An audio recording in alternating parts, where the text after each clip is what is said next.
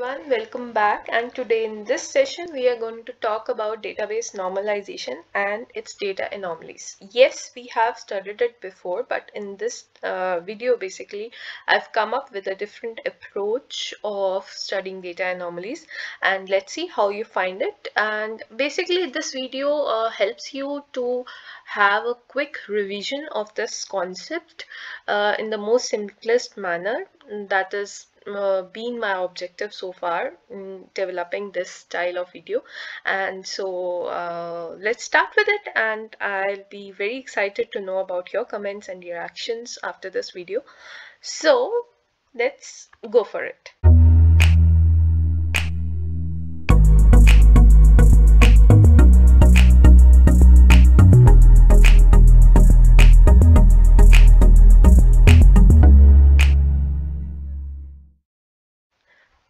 So, birth of database management system. First of all, I'll just give a brief overview of how database management system, it came into the picture.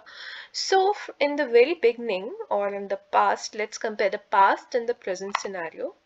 In the very beginning, we used to work with file management system, or we can say record management system, where we used to manage different sort of information or records in the form of files. We used to use a pen and paper, jot down the things, and we used to store them in the form of files.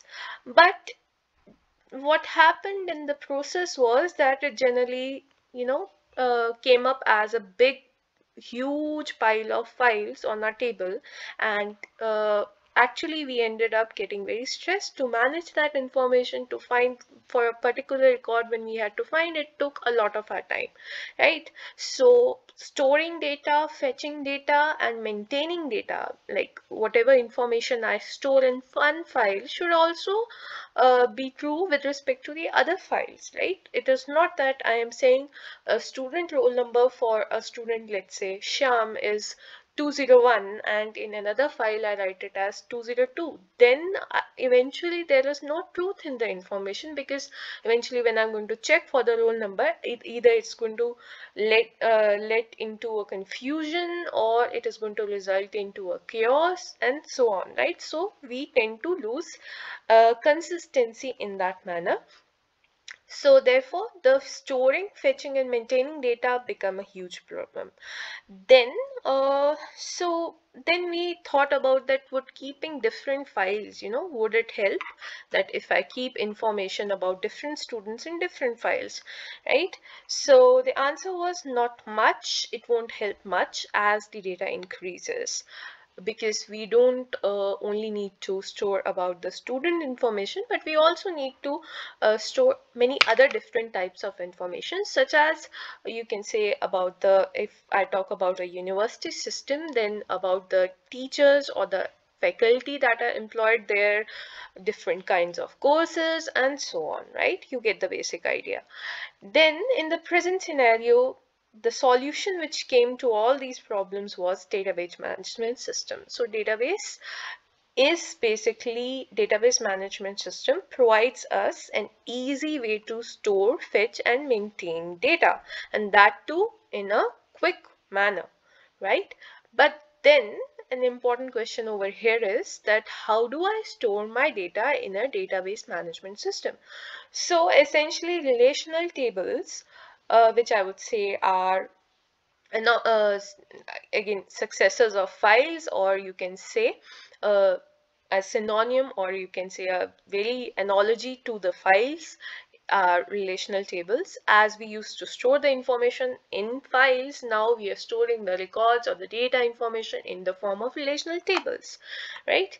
Now this is an example of a relational table, and what you see in the arrow is categories or attributes, different attributes, or how I categorize my information. That is why it is known as categories, right? How I categorize my information. For example, a student's information can be categorized by his name, the different courses he or she is taking, and the different course IDs is what is displayed in this table. Also the student IDs, which is very important. Okay, now The records, the rows that you see over here are known as the records or the tuples in the database, right? Or in the relational table, you can say.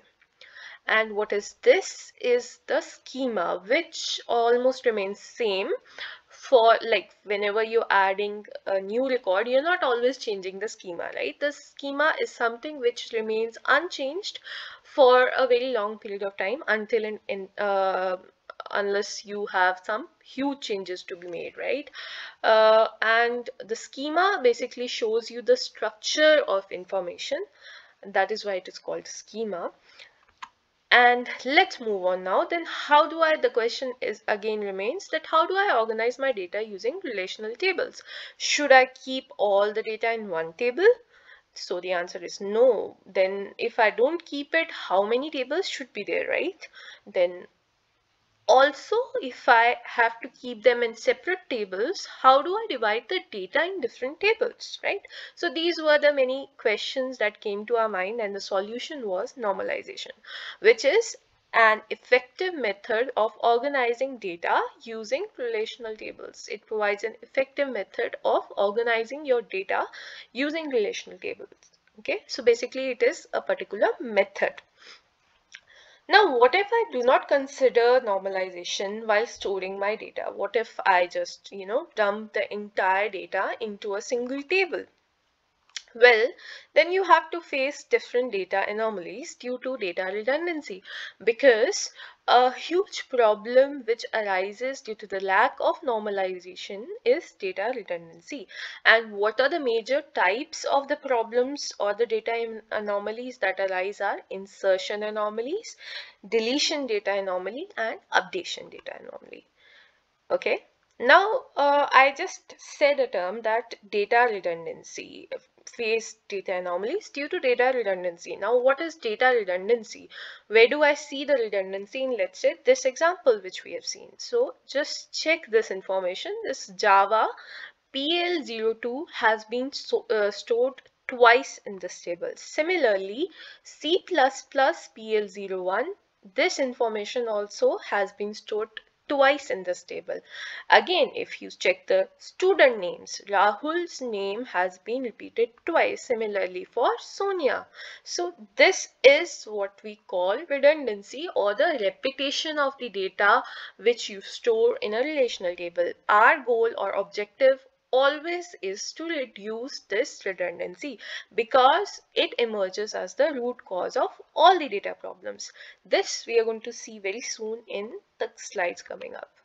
Okay, now let's come to data anomalies. We have this particular table as an example because we'll be studying the anomalies with the help of example.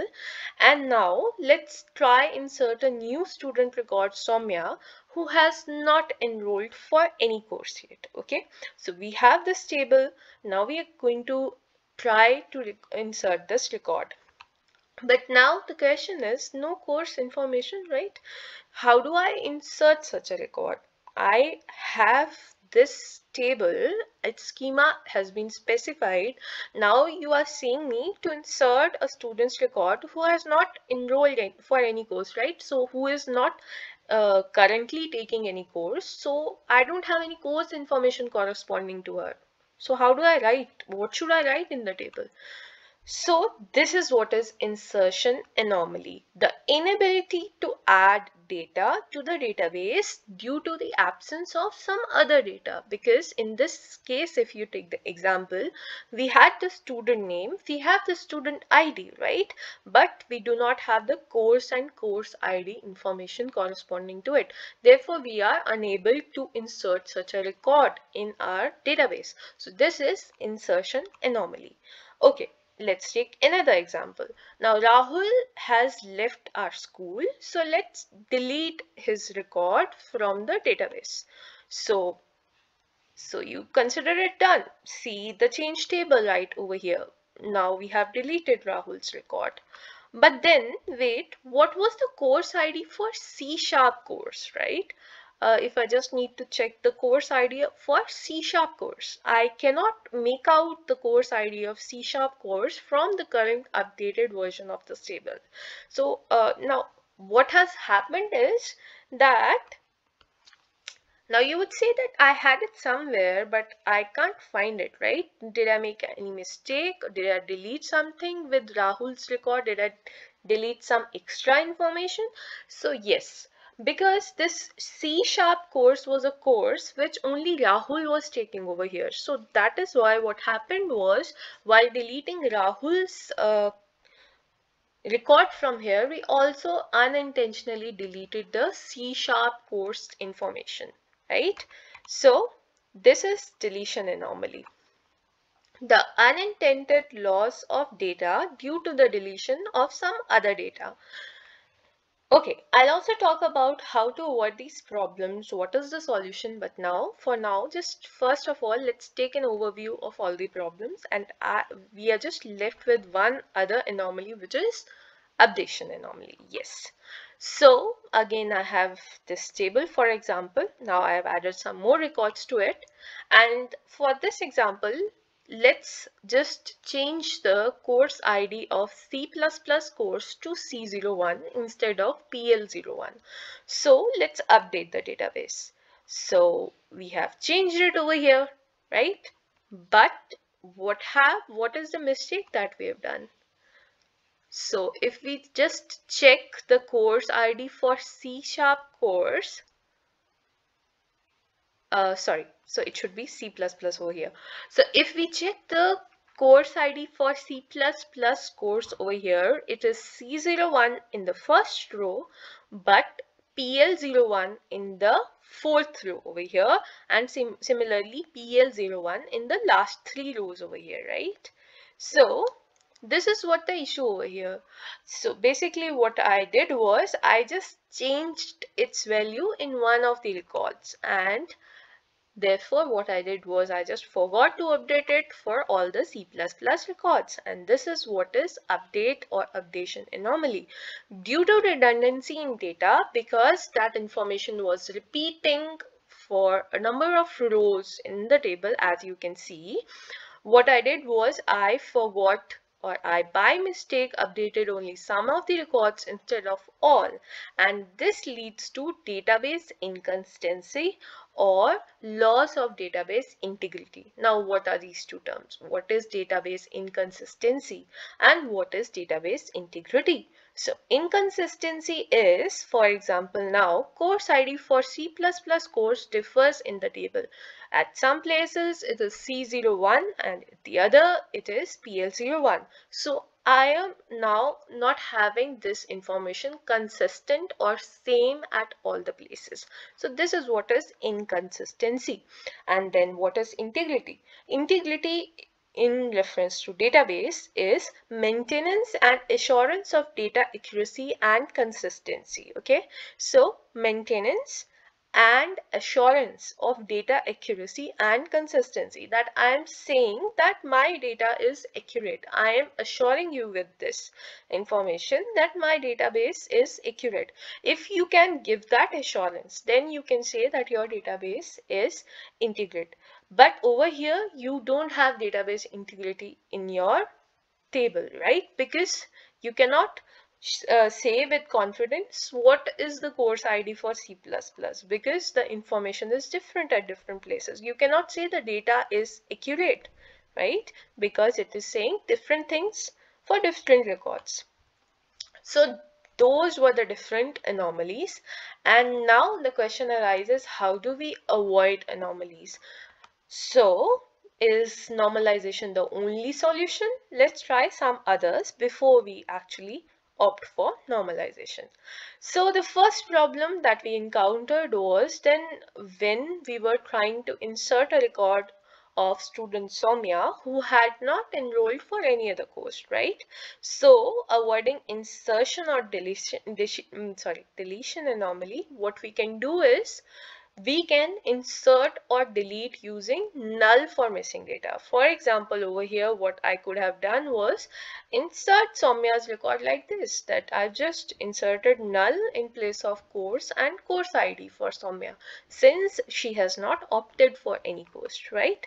Now similarly, if we delete Rahul's record from the database without deleting course and course ID, what would happen is something like this. I've just inserted null in its place without deleting the entire row. But what problem over here arises is now this null is pointing to a student name having a student ID, right? We cannot, because we cannot insert null in case of student ID since it is one of the keys, right? So we cannot set student ID to null because this is something which is helping us to identify the entire set of students, right? So what do? We keep student ID equals to 3, but then it leads to again loss of database integrity because this information is something not which is true because there is no student but yet it is having a student ID. So this leads to loss of database integrity. Then what is the solution for it? The solution is normalization. We have to go for normalization. How do we do that? We store student information and course information as different tables. Let's try the normalization then. So, yeah. Uh, Before that, let's check for update anomaly as well. Can we try to normalize, can we try to have some hatch over here as well? Is there some trick in which we can, avoid normalization? So the alternative over here is either normalize or update carefully. So no such solution, no as such, no short trick or shortcut over here. So great, then let's just try normalization and store student and course information in different tables.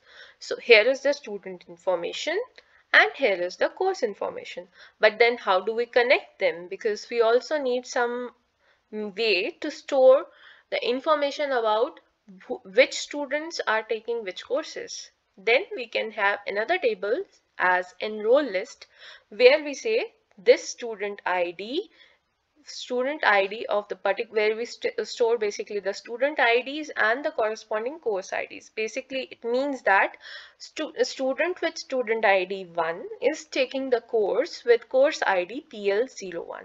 Right? Similarly, student with student ID 3 is taking courses with course IDs PL02 and PL03. So basically, we have very much less redundancy over here, and therefore one of the essential outcomes is that normalization reduces redundancy. So then normalization again provides an effective method to organize data using relational tables, and the objective every time is basic objective is to reduce redundancy. We have essential different forms in normalization. They act as different, levels of a particular game, if I may say, and every level or every normal form has certain rules. If you fulfill the rules to achieve that normal form, you win the level. Basically, you achieve that normal form. Also, rules followed at a level should also be obeyed at higher levels. For instance, rules for one normal form, 1NF, should be satisfied at 2NF, 3NF, and so on. Right? So this was a broad idea of normalization, data anomalies, and this was the reference book which I followed to create this content. You may please study it in detail from this book.